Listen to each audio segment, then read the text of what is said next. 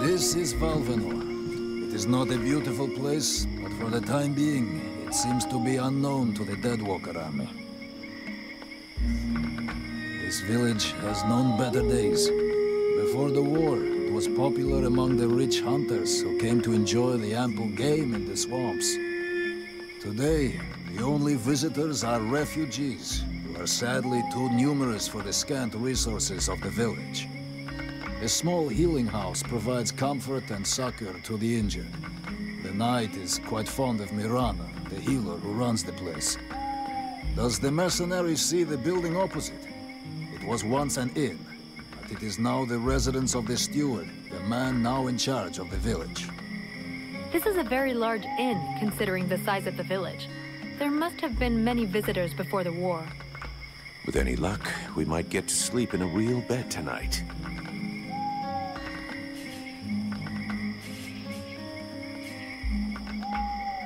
How come you talk that way? Always in the third person. The way people speak is different from one place to another, and I am from another place. The knight's people are a warrior tribe from Alganda, and he is proud of them. Where can I find the steward? As the knight said, the steward is in the old inn, the big building in the middle of the village. What does the steward want with me? The captain has offered the services of the freeborn blades to the steward. The steward must have orders for the mercenary. Shit. I'm gonna get stuck being this guy's errand boy. Damn! I knew I should have gone with the rest of the company. What can you tell me about this backwater town? This village is a modest one, and its reserves are almost gone. Its only strength is its isolation in these swamps, but that is also its greatest weakness. I already figured it was some kind of shithole. That the refugees and the villagers must live together is difficult, and the situation is worsened by there not being enough food. The swamp offers protection against the Deadwalkers, but it also harbors many dangers. Its creatures often attack the village. When the knight and the elf are not there to defend the walls, the watch often leave them unguarded. Shameless. I'm going.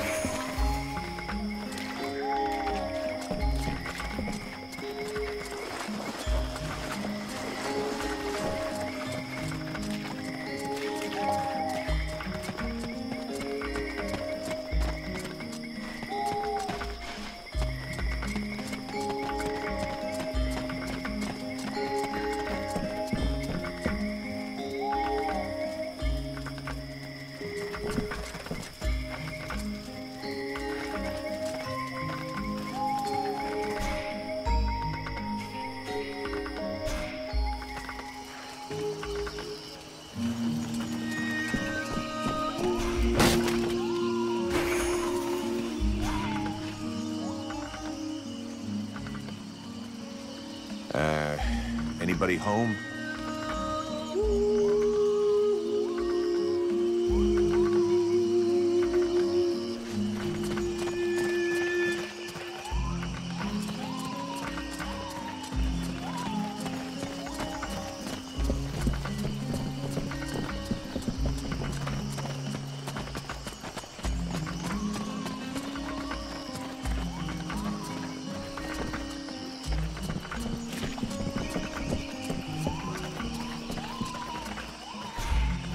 A good day to you, soldier. I do believe that today is your lucky day.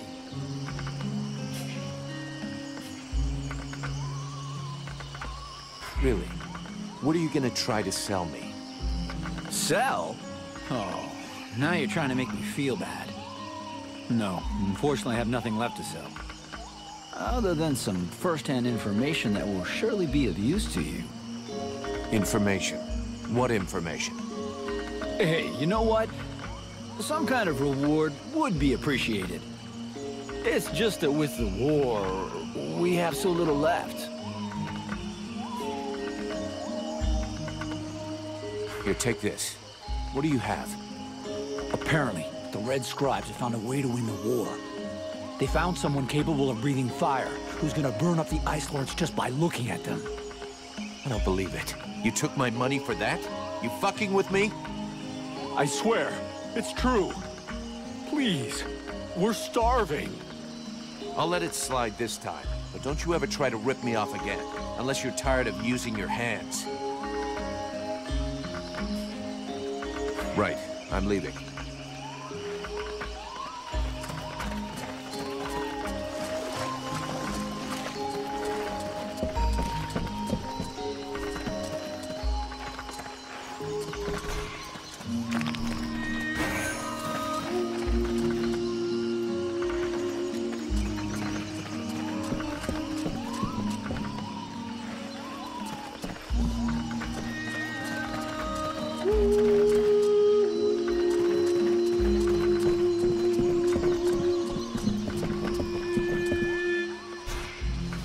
Oh there, Powder Man.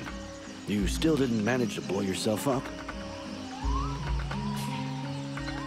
Pretty quiet around here, huh?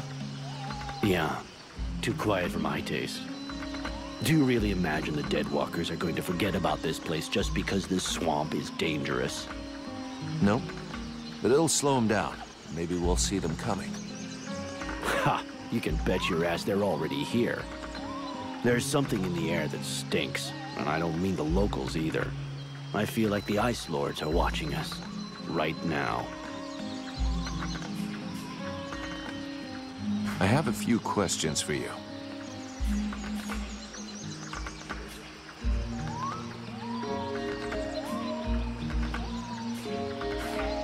See you later.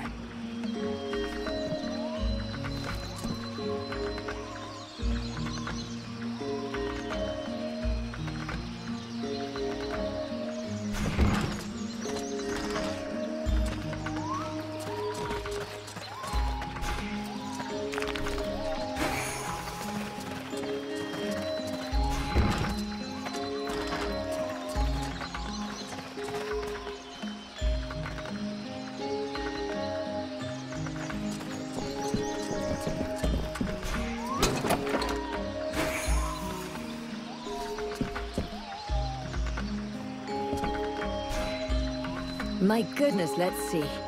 You're not pissing blood, you're not vomiting your guts out. Both legs are in place and they seem to be holding you upright. Congratulations. It looks like you'll pull through. And now you'll excuse me, but I have other miracles to accomplish, and not much time to devote to people in your condition.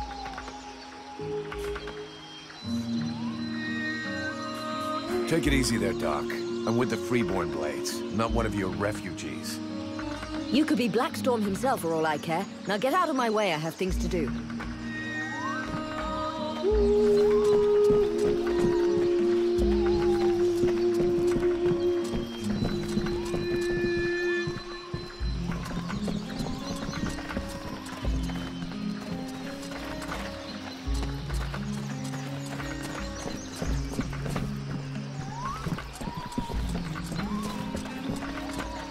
Yeah, who are you? One of them fucking mercenaries, right? Fucking mercenary, yeah. Sounds about right. You know what I call your lot? Ore blades. I got no time for ores.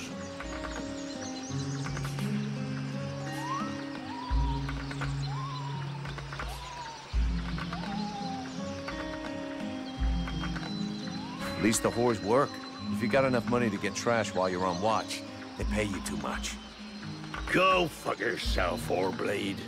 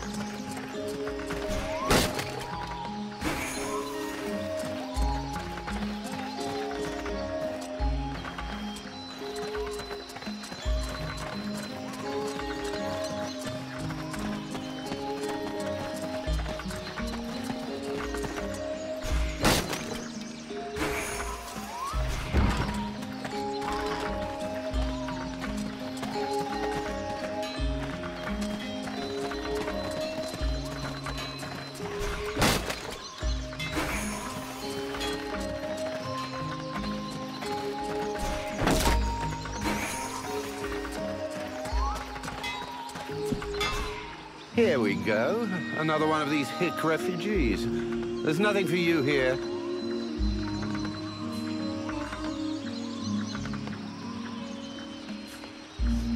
Open your eyes, Smithy. I'm one of the freeborn blades. Of course. I'm guessing you have need of my precious services.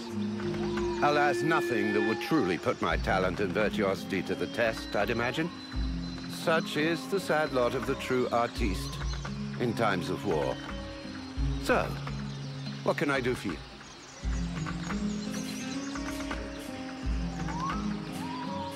I need more info about Valvanor. And you have decided that I have a sympathetic face. It's the story of my life. Talent worthy of a king's ransom, but surrounded by cretins who only seek that which is free. What can you tell me about the steward? Oh, don't expect me to say anything bad about Bertolf Chambriad. I'm not always in agreement with him, but I can see that he knows his business. And he keeps the village relatively safe. It's not often you see an elf blending in with other cultures. Are there many of you here in Valvanor? To my knowledge, I was the only one. That is, until Prince Arundel and his acolyte arrived. Does that pose a problem for you? Not at all. Well, it does for me. His Majesty the Prince of Imbeciles is going to bring us nothing but trouble. Do you know the woman who runs the healing house? Oh, of course. She's all one hears about lately. Everyone here will tell you that she's a courageous woman, fighting a noble battle. Everyone but me. The woman's insane. There are already far too many mouths to feed in this camp. Clearly, she's fully aware of this, yet she stubbornly insists on making things worse. And the Red Scribes? Know anything about them? Oh, certainly. A boring bunch of fusspots, spreading science and preaching the good word while never suspecting that anyone might see through their little game. Our game? Well, pray tell. Give us the details. Please, give us the benefit of your extensive knowledge. I don't pretend to know about all their little plots. I spend very little time with them, and frankly, I couldn't possibly care less about them. But I am fully aware that pretty speeches serve no better purpose than manipulating minds. They're nothing more than noisy masks behind which hides a reality that is far uglier. The more the melody is sweet, the better it distracts you. And is there anything more disgustingly melodious than the discourse of a red scribe? When it comes to disgusting discourse, you seem to be something of an expert. Let's talk about something else. Show me what you have for sale. Ah, gold. So vulgar to work with. So wonderful to own.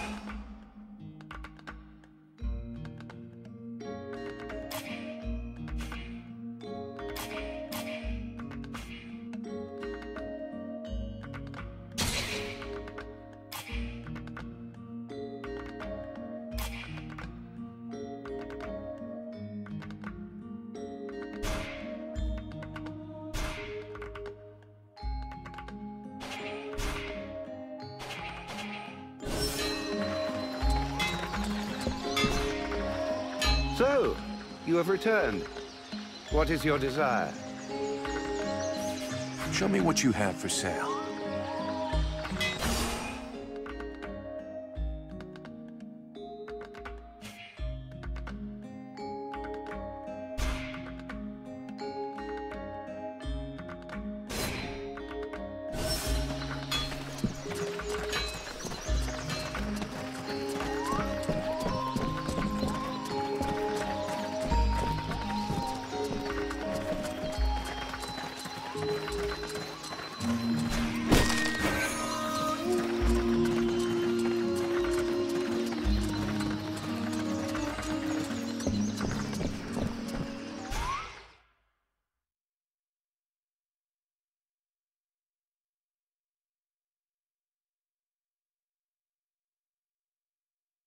Swamp is our best defense. Happily, the wildlife are just as keen on attacking the Deadwalkers as they are the villagers. But the situation here in Valvanor grows worse daily. And each new wave of refugees increases the risk of drawing unwanted attention to this jungle. No Ice Lord scouts who find this village will ever escape to tell the tale. Of that, I can assure you. Also, my men are reinforcing your defenses. Forgive me for saying, but you have some serious weak points. Especially the defenses around that refugee camp of yours. The arrival of the Freeborn Blades and the Red Scribes has greatly improved our chances of survival, Captain. Believe me when I say that we are most grateful to have you with us. Needless to say, your men and the Red Scribes are welcome and free to go where they will. But as for any other newcomers, our gates are closed. You must understand that our food stores are as limited as our abilities to defend our village. Until you arrived, we had but one person who was even vaguely capable of treating our injured, and the case of Prince Orendale was completely beyond her skills.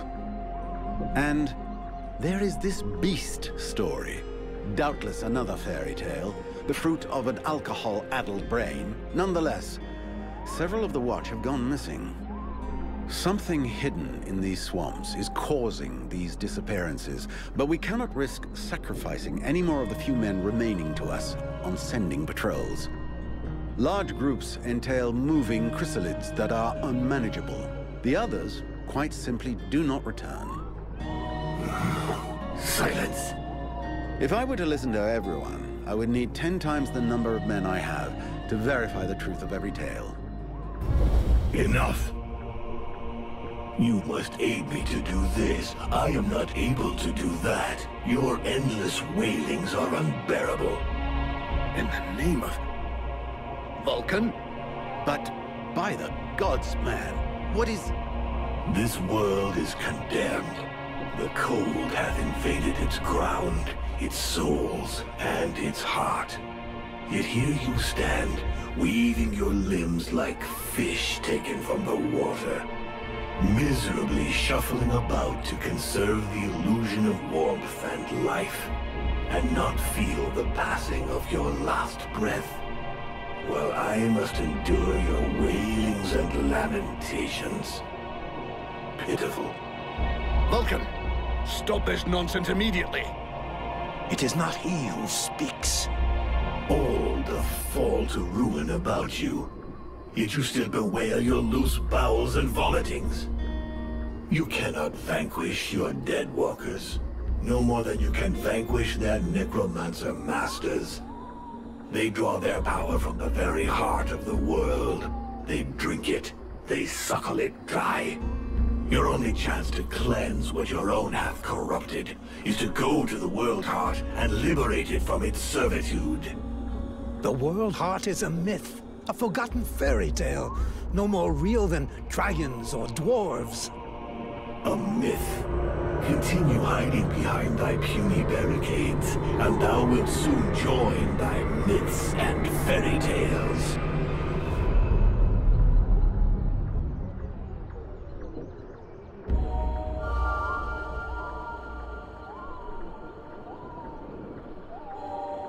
Cease your pretense. I know you have returned to consciousness. What the hell happened? I was just listening to the steward blabbing away with the captain, and then...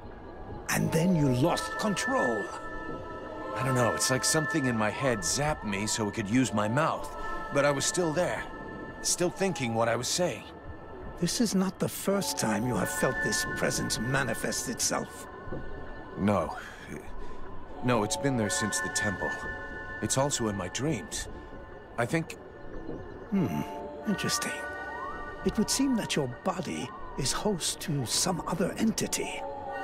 And it is clearly a spirit of fire. No kidding. I got a demon in my head. Something of the kind. In truth, I could not say what it is. Not yet, at least. Don't make me laugh. After all, it's your disciples that let this thing out of its cage, right? That has nothing to do with it. Do you have any idea of the implications of this incident?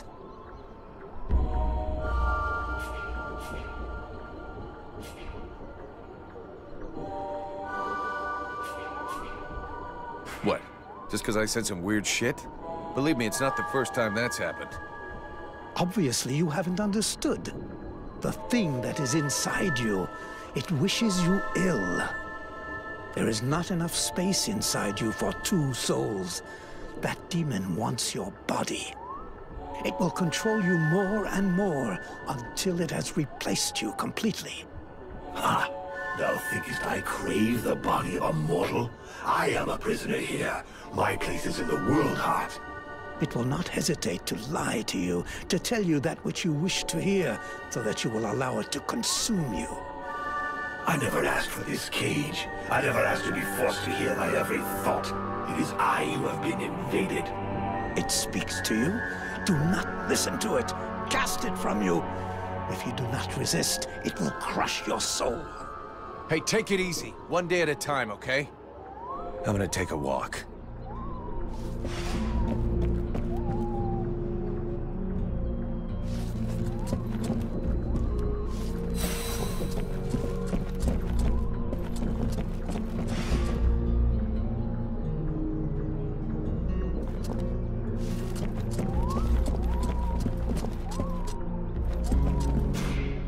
Mr. Vulcan, what brings you here? The captain wants me to help your village. You got a job I can do? With our shortages of food and fighting men, our worn-out equipment and the growing lines at the healing house, I cannot deny our village is sorely in need of help. Sadly, I fear that these are not the sort of problems you are used to dealing with, unless I'm much mistaken. Maybe I'll surprise you.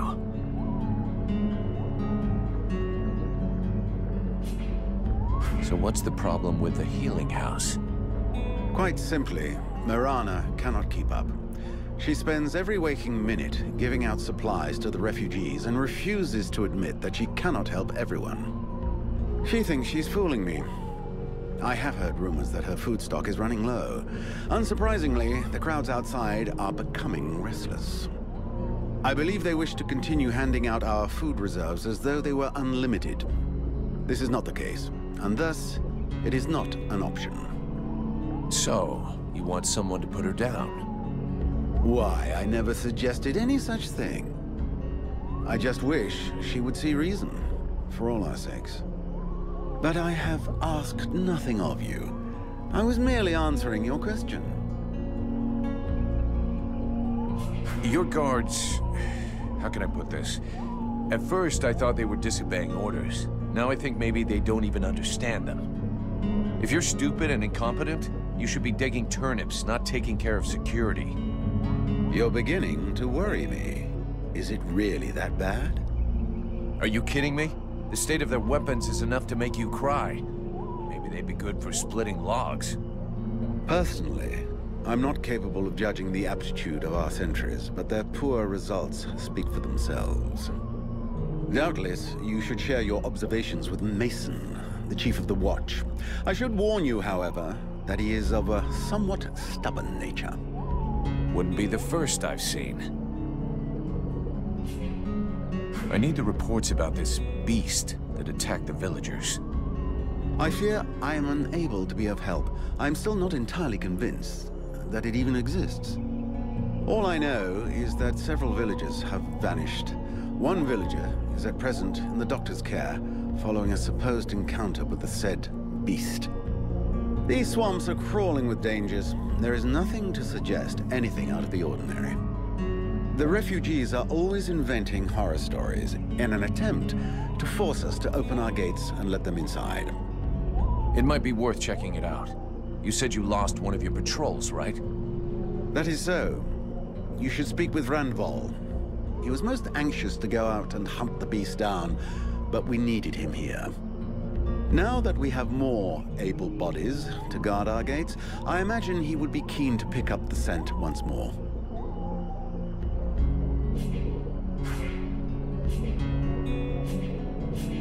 We'll talk again later.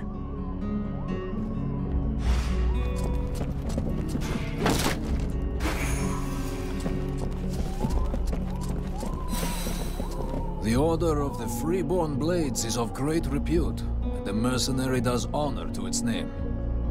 The mercenary's powers are both astonishing and fascinating. The knight would like to duel with the mercenary, that he may judge the mercenary's strength. Sure, I can never turn down a good fight. But maybe we should take it outside if we don't want to break everything in here. The knight is honored, and bows to his adversary's wisdom. Wait for me here, Sybil. I won't be long.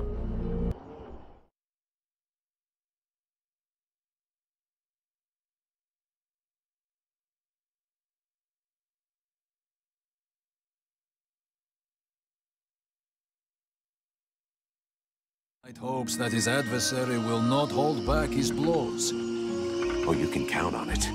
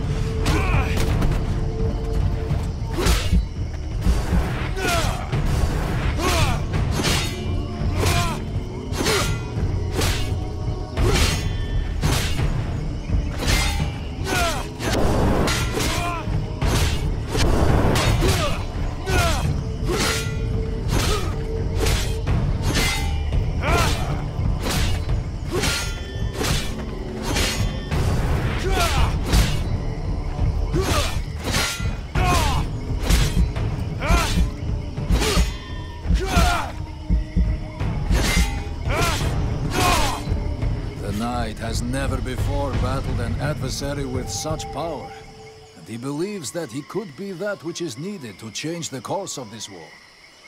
You fight pretty good yourself. Where did you learn your moves? Can't believe you learned to fight like that in this backwater. The knight has traveled far and fought many battles. He has only lived in this village for a short time. What are you doing in the middle of these swamps when you could be making a difference on the battlefield? The knight has fought a great many battles, but he feels he can be more useful protecting those who have nothing left. I have to go. I'm glad we could test each other's mettle. It was fun. Before his adversary rushes off to fight other battles, the knight has a question for him. He wishes to know if the Freeborn Blades would like him to join them.